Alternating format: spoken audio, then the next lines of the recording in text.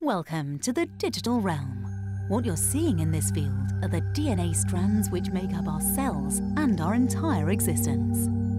DNA, or deoxyribonucleic acid, is in every cell of our bodies, and it's what we're comprised of.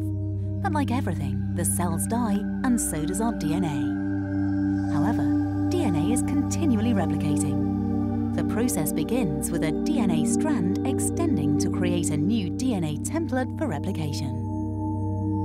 Synthesis follows with a primer, which is a strand of nucleic acid that catalyzes the DNA polymerase, allowing them to add new nucleotides to the existing template DNA.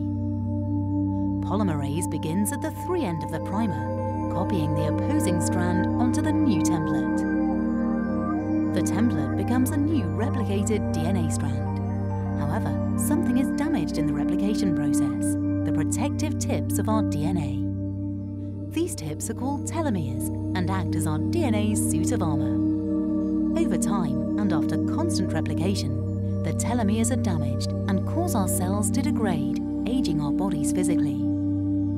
The question therefore becomes, can we protect our cells from time itself? Maybe we're just not ready to make these kinds of decisions. So for now, and as ever, time does it for us.